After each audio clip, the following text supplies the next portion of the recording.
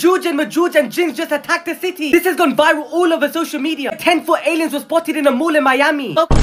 People thought this was either Yajuj or Majuj or some sort of alien. In the earliest hours of a regular Miami day, a whisper started. A whisper that quickly grew into a roar, spreading like wildfire across social media platforms.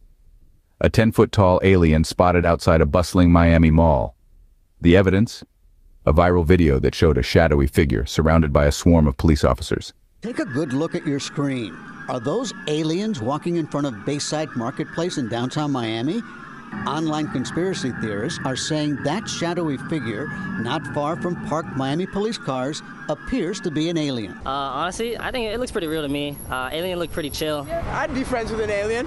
I think it'd be pretty cool. The viral video was allegedly taken during that massive police presence at Bayside on New Year's Day. Crowds of young people armed with sticks began fighting. Police say juveniles were also setting off fireworks that some believed was gunfire, resulting in chaos. The public's reaction? Absolute pandemonium.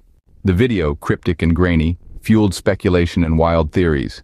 Claims of extraterrestrial beings and unidentified flying objects fired up the internet, taking the world by storm. The city of Miami found itself in the epicenter of a global alien conspiracy. But as the hours ticked by, the truth began to unravel, revealing a story far different from the alien invasion narrative that had gripped the world. The Miami Police Department, the party accused of engaging with the alleged extraterrestrial, stepped forward to debunk the rumors. The shadowy figure in the video? Not a 10-foot-tall space creature, but a far more mundane presence. The large police presence that sparked the alien rumors was, in fact, a response to a disturbance of an entirely terrestrial nature. A brawl had broken out between a group of teenagers inside the mall.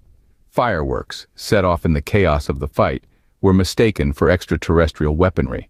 The police officers in the video were not engaging with an alien, but trying to restore order and ensure the safety of the mall visitors. Several juveniles were arrested, and the mall returned to its normal operations. In the end, the truth was far less sensational than the rumors. The 10-foot-tall alien turned out to be nothing more than a tall tale, a product of social media speculation and the human propensity for the extraordinary. The real story was a reminder of the power of the internet to distort reality and the responsibility we all share to question what we see and hear. So the next time you come across a viral video claiming the extraordinary, take a step back and question the narrative. After all, not every shadow is an alien, and not every police presence is a sign of an otherworldly encounter. The truth, as it turns out, is often far less sensational than the story.